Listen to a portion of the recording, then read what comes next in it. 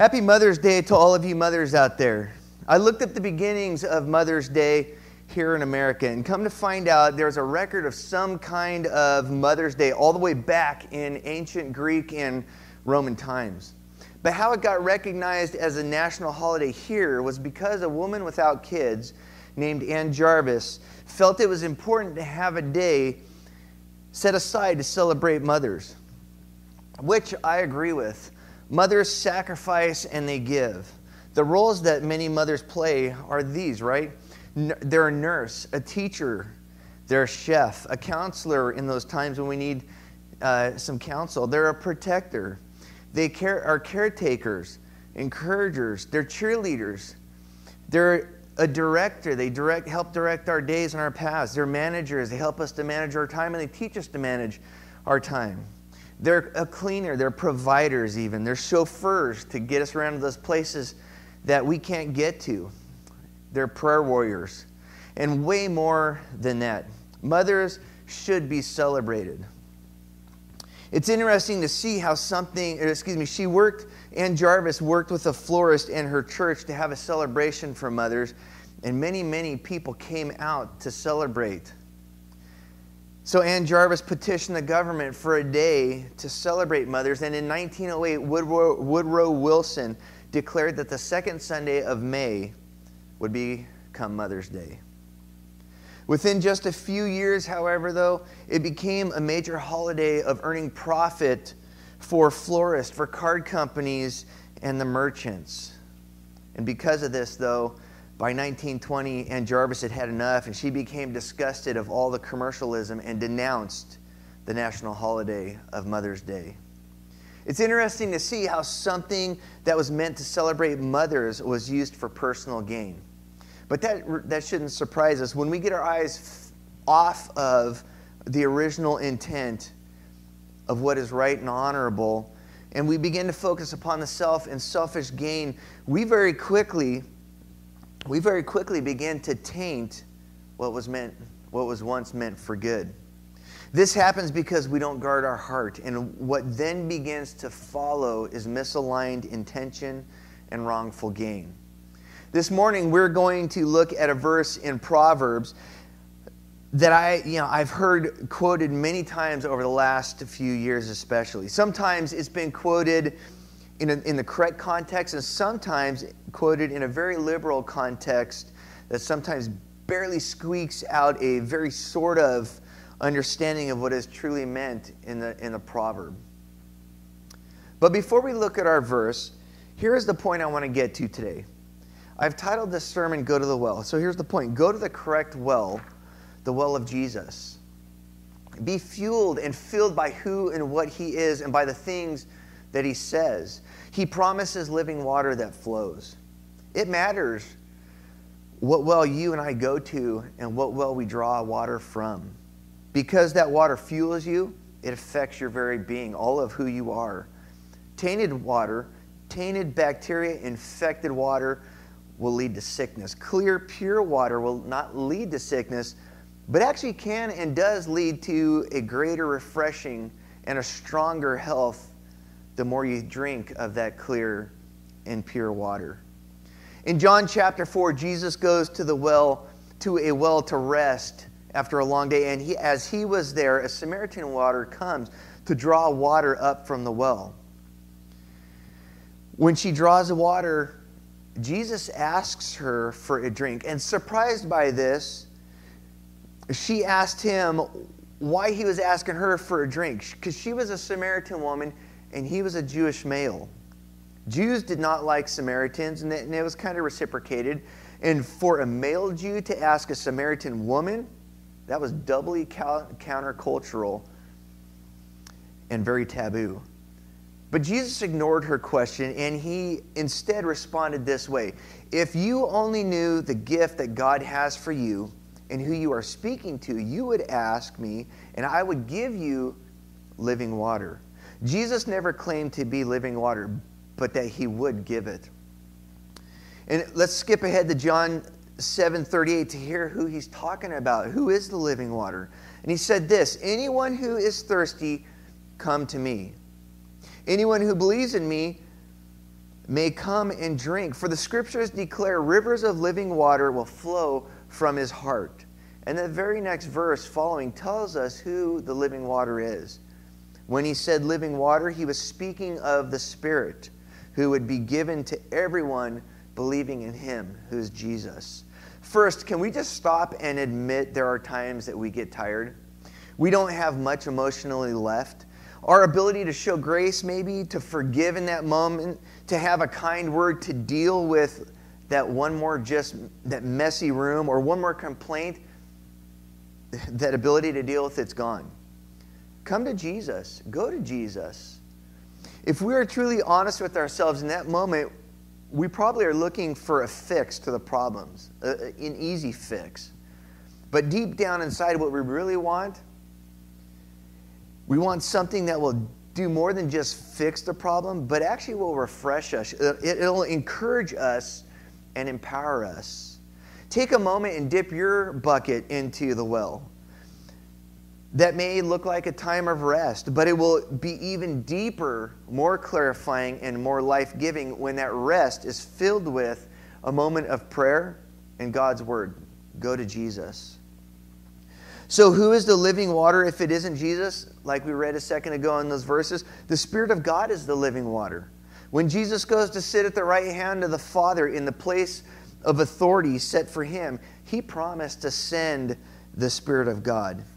It is the ministry of the Spirit flowing out of the heart redeemed by God that blesses believers and, through them, brings life and light to the world. Actually, let me read that again. It is the ministry of the Spirit of God flowing out of a heart redeemed by God that blesses believers and, through them, brings life and light to the world. It's the effect, it's the manifestation, the external influence of the Spirit of God that flows out of the heart of the one that goes to the well of Jesus and drinks of all that he is, does, and says to us. It matters what we put in. What we put in affects our very being, and what comes out of us is how it affects you and even has an effect to those around you. Solomon in Proverbs chapter 4 is telling his son to listen to his words and his corrections. It is wisdom that is passed down to him by his dad, and that wisdom is wisdom from the Lord. Why should the son listen? He says this, "My child, listen to me and do as I say, and you will have a long, good life. I will teach you wisdom's ways and lead you in straight paths. When you walk, you won't be held back. When you run, you won't stumble. Take hold of my instructions. Don't let them go. Guard them, for they are the key to life." Solomon wants his son to ingest and to digest what it is that he is telling his son. Why? Because he knows it will give him direction filled with stability, satisfaction, and safety. In the beginning words of Proverbs, Solomon says these wisdom sayings. He says these wisdom sayings, their purpose is to teach people wisdom and discipline, to help them understand the insights of the wise. Their purpose is to teach people to live disciplined and successful lives, to help them do what is right, just, and fair. These proverbs will give insight to the simple, knowledge and discernment to the young. Children of all ages, it is important to listen to our mothers. It's Mother's Day, so we're going to focus it that direction a little bit. We honor our parents when we give weight to what it is they say. By that, I mean this. We honor them when we listen to what they say. We seek to understand what they say, and then we work to put into action those honorable principles that they teach us. Proverbs 1:8 says this, says, "My child, listen when your father corrects you. Don't neglect your mother's instructions." And Proverbs 23:25 says, "Let your father and mother be glad. Let her who bore you rejoice." Let your father and mother be glad. For the mothers, and really for us fathers too, but it's Mother's Day, I realize this actually kind of puts some kind of burden upon us. But it is a burden worthy of carrying. And we got to remember, Jesus said his burden is light. And that burden is worthy of carrying because it benefits you by benefiting your children. May I encourage you to be fervent to go to the well of Jesus. Dip your pail into all that he says. The living water will flow out of you, and it will affect your children. It will have an impact upon them. Go to the well often and drink from it often. Let it fill you more than any other source. Let it overflow out of you and spill onto them. It may take time, but it will seep deep down. Don't give up, and by doing so, you will provide room for God to work. For us all, it is important to be intentional about what we put into our hearts and minds. Jesus said this, "A good person produces good things from the treasury of a good heart, and an evil person produces evil things from the treasury of an evil heart." What you say flows from what is in your heart. What you put in, you think about, make important, that is what resides in the treasury of your heart. So the question I would ask, how do we get the right things to reside in our heart? First, we go to the right well. If you go to the right well of success, you will get a heart filled with a need for performance. If you go to the well of morality, you'll get a heart filled with a good person. If you go to the well of financial security, you will get a heart that chases money. If you go to the well of status, you will get a heart that chases fame and recognition. If you go to the well of a relationship's security, you will get a heart looking for ways to keep a relationship. In reality, these aren't necessarily bad, but when they are the focus, something will always be not just quite right. There will always be something missing, a peace that isn't quite settled deep within, a love that is sought after instead of a love that is already there. If you go to the well of Jesus, you will find everlasting truth, everlasting purpose, everlasting peace, and everlasting love. That will be the foundation. That's the foundation we want. And when those storms of life hit and that child didn't perform quite right, their morality fell short that day, they lost their job, and so they have no income, or that relationship didn't work out, their word comes crashing down on them maybe, or their world comes crashing down on them. You can help them navigate through the situation because your foundation is built upon the solid rock. Maybe your house has weathered some storms. The paint's cracking. Maybe some of the shingles have been blown off over the years. Maybe a board or two is even missing. But your house didn't crumble because it was built upon built upon the rock. It was not built upon the sand. Going to the right well matters. The second way we get the right things to reside in our hearts is to fill our lives with God's word. We listen to God's instructions. We ingest and we digest God's instructions. Listen to this. Proverbs 4:13 says, "Take hold of my instructions. Don't let them go. Guard them, for they are the key to life." Psalms 119 mentions hiding God's word in our heart. We meditate on it day and night, and so you will be sure to obey, and be sure to obey everything written in it, is what Joshua 1:8 says. But catch what the outcome is in this verse. The rest of the verse of Joshua 1:8 goes on and says, "Only then will you prosper and succeed in all you do." If you want to train up a child in the way they should go, and you want that way to be a godly path, fill your bucket so full with what God says it spills onto those around you. And in doing so, you will begin to prosper and succeed at pouring the principles of God into your child's life and to others around you. You will begin to prosper and succeed at accomplishing God's will in your life, and it will become clear to them, and it will be noticeable to them. As an important side note, though, I want to say this. I want you to notice something. That success is found in your actions, not in your child's actions. As you meditate upon God's word and you begin to put it into action in your life, the Spirit will begin to flow out of you those principles. Those principles will be noticed, like I said, but they may not be heeded. They may not be listened to. Children have a free will to choose to follow the heart of Scripture or to deny it. Your role is simply to reflect the heart of God to them. They have to work it out with Jesus themselves. Pray so hard and much for them, though, that your knees become calloused from all the time you spend on them, bringing your kids and situations to Jesus. God hears you.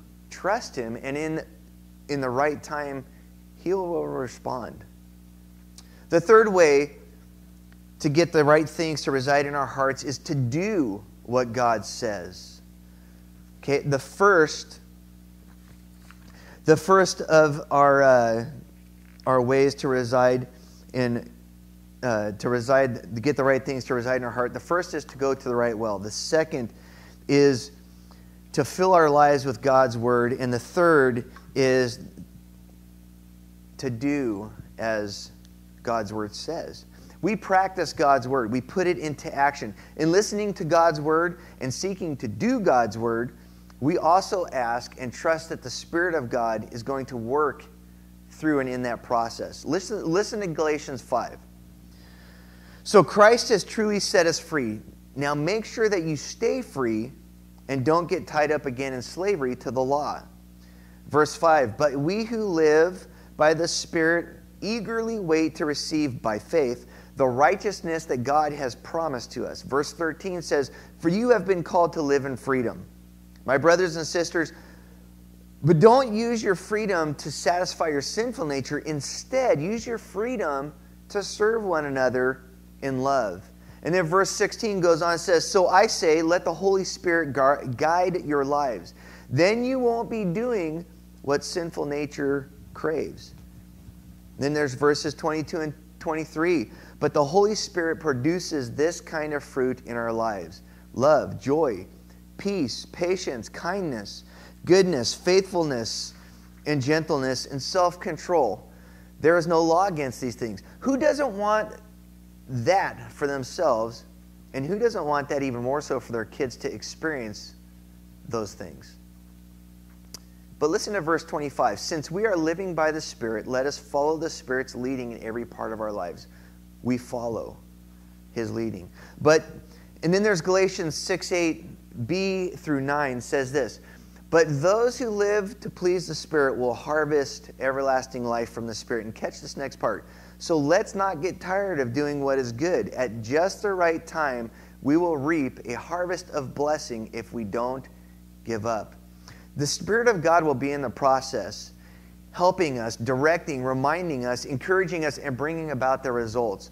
Our responsibility is to work to put God's word into action, to do it. And the Spirit's responsibility is to work it out through us, to give us understanding, to lead us, to guide us. The fourth way we get the right things to reside in our hearts is to intentionally turn from evil things that maybe we struggle with.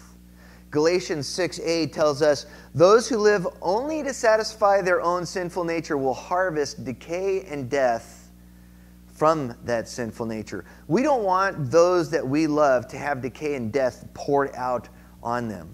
We don't want to go to that well. So let's run from the evil things that we struggle with.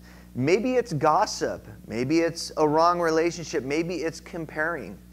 Maybe we compare our kids' educational success or how clean and tidy our home is.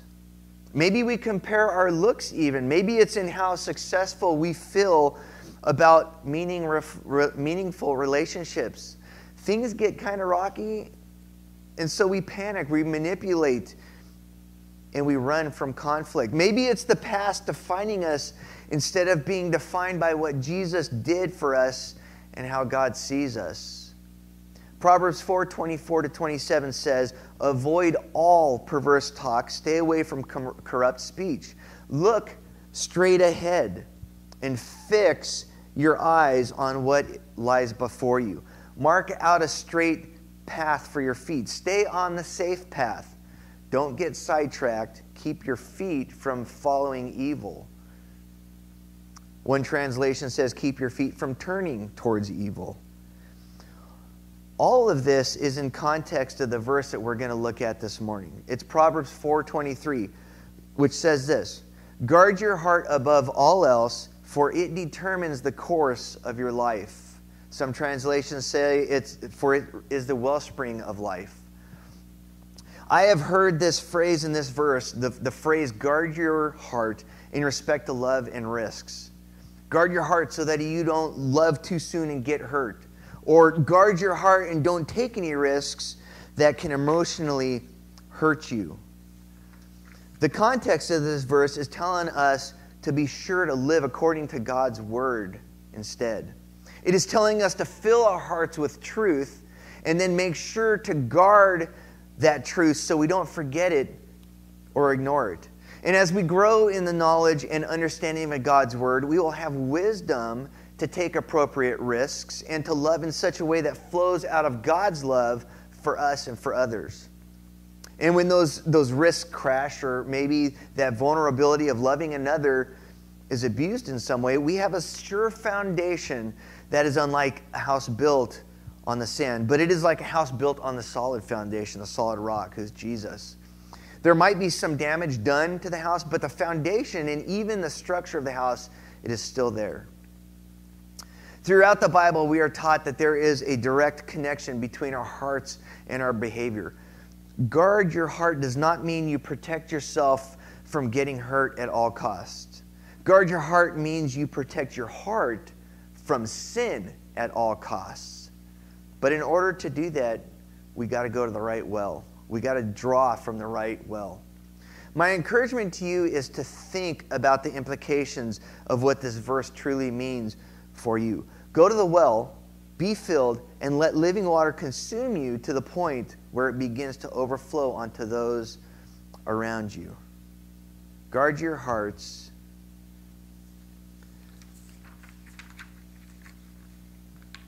and follow Jesus by seeking and by drawing from his well. Let's pray. Father God, thank you so much for this your word to us, the wisdom that it has for us. You are the source of life. You are the source of living water. You promised to give us your Spirit. And Lord, in Ephesians it talks about how your Spirit will indwell within us, indwell within those who receive your forgiveness, who say, yes, Jesus, I want to follow you. You are the source of living water. You are the source of everything that I need that is good.